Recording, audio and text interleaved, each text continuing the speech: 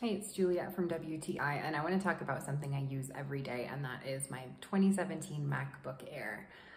I got this because I have a job teaching English online, and I needed something that was really reliable, and that is exactly what this computer has proven to be.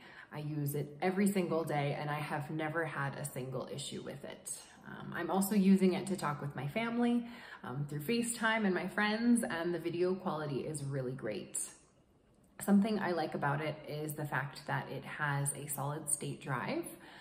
I'm a little bit clumsy, so I have been known to bump my expensive things around, and the solid state drive gives me a little bit more peace of mind because it's a little bit better than the other types of hard drives that you can have that are affected when your computer is bumped.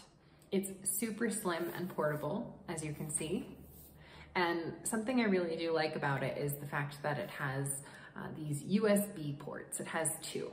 So one here and then one also on this side. I like that because I have a microphone for my work, or I have a headset that I sometimes use, or a USB mouse. So you really do need two, and I have never really needed more than that. As well, the lightning port where I connect to the internet sometimes. So this is a great little laptop. It has served me well, and it will continue to do so.